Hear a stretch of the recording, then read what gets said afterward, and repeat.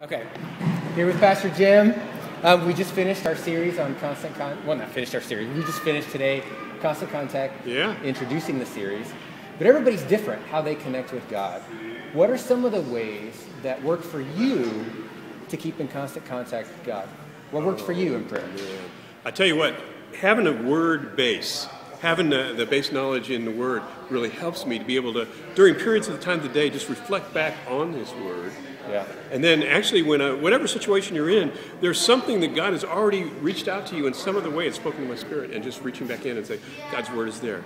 And that helps me know that He's right there with me. Mm-hmm. Yeah. Awesome. Yeah. Awesome. Keep in constant contact.